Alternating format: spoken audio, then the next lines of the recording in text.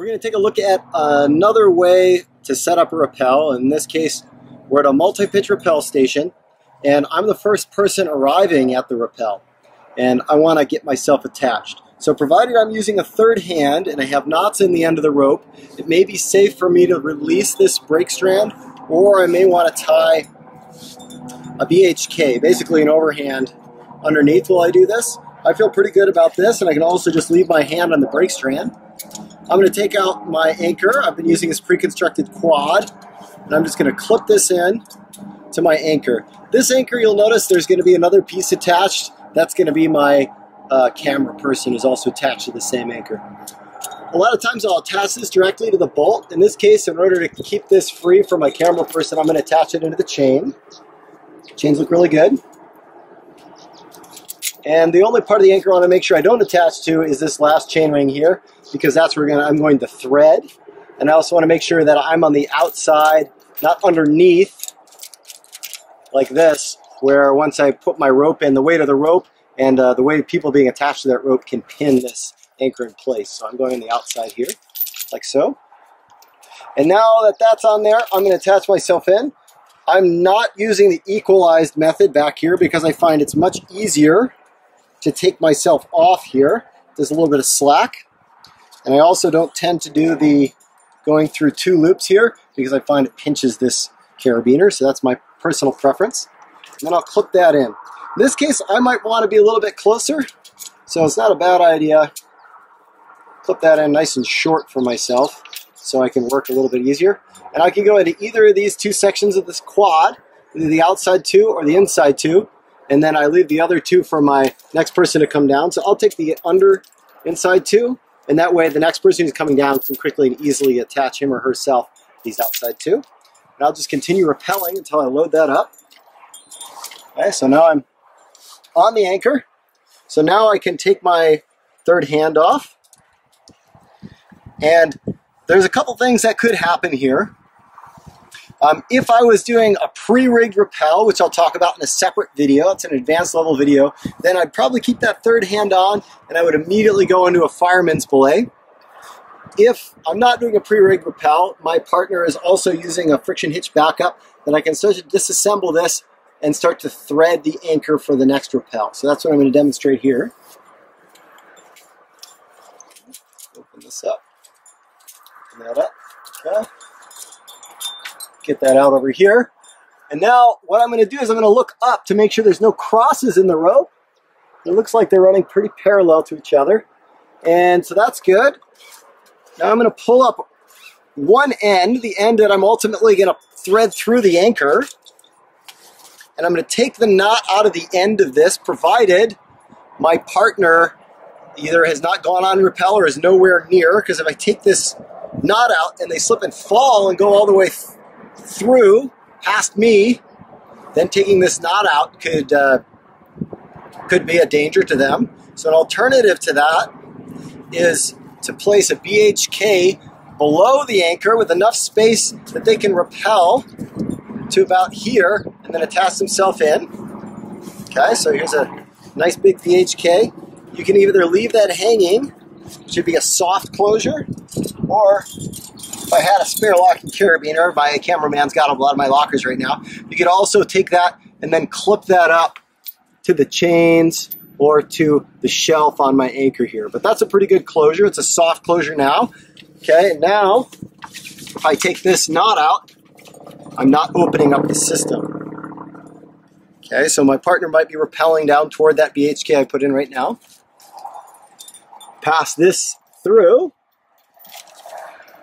like so, and now I reclose the system by putting my barrel knot in, making sure I have enough tail and that barrel knot is tight and it's not going to come out. Okay. Now I will start to stack this rope on my tie-in, like so, until I have just enough slack left over for my partner to rappel. Now once my partner reaches this BHK and the knot, they can clip themselves in right here with their tether, similar to the way I did, and then we can start working together. Take this BHK out, and my partner can start pulling down on this strand of the rope right here. Okay, watching for the other knot that we tied into the end of the rope as it starts to come up. Okay, so my partner can do this at the same time as I start to pull down on this side and continue to stack across my tie-in.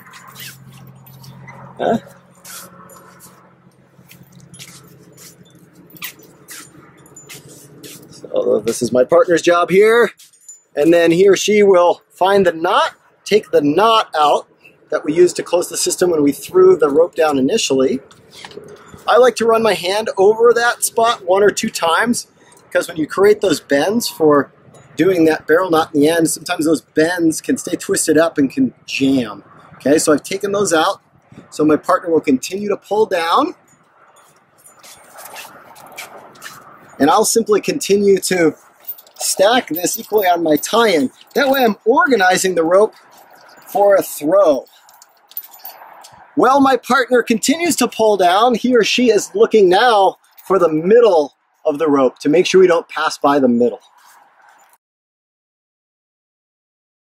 And once I'm getting close to the middle, if my job is pulling the rope down, I want to make sure that everyone is out of the way for this rope so it's not going to come down and whip anyone, because that can really hurt a lot. You can get nasty bruises from that.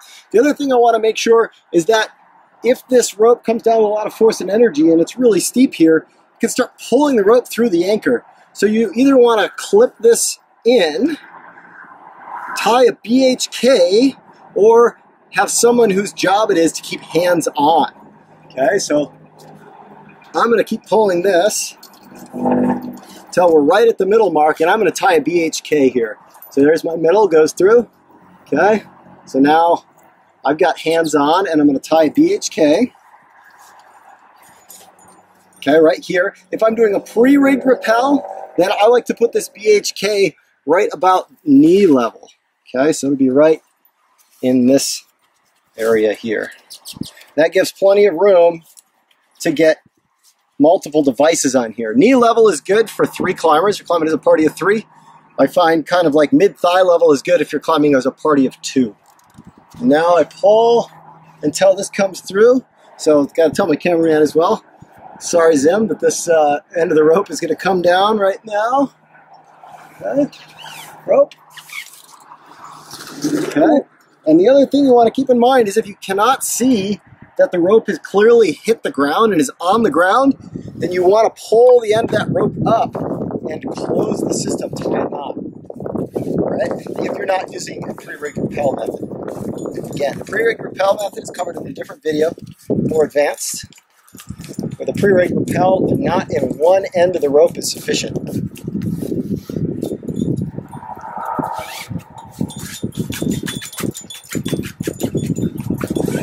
Okay, so now I've got my knot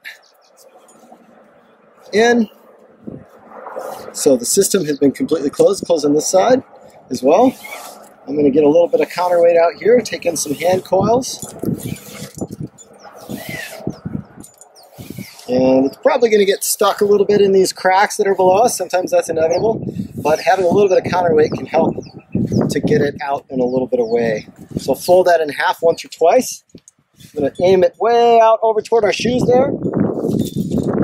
See how that goes. Looks like it worked pretty well even at the wind, and I can see it's clearly on the ground. So I'm going to do slightly similar with this bundle. I can either toss all this down, or I can feed it out part by part.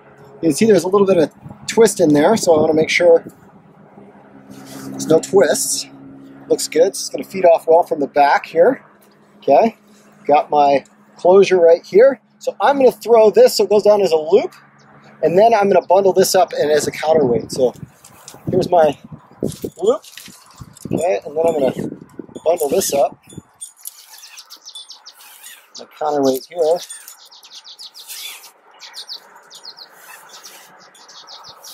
So, do a couple folds. Okay, and throw this just like a baseball straight towards our gear. Okay, and I can see that's on the ground. So So now I'm ready to load my belay plate. I'm going to put my friction hitch on first. I'll put it below my backup knot here this time. Makes it a little easier to take out this knot if your friction hitch is below it. Okay. That in there. Use that to hold the rope. Put my device in. Okay, I've got that still all set up as my backup. And now I'm going to make sure that the system is holding my weight here. And I'll take this backup knot out while I'm still clipped in. And that way I can test the system, make sure it's going to hold properly. Okay.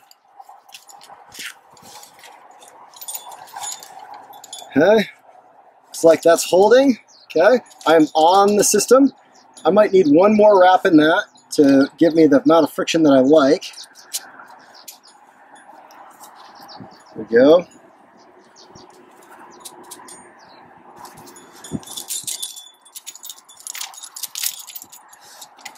Okay, looks good.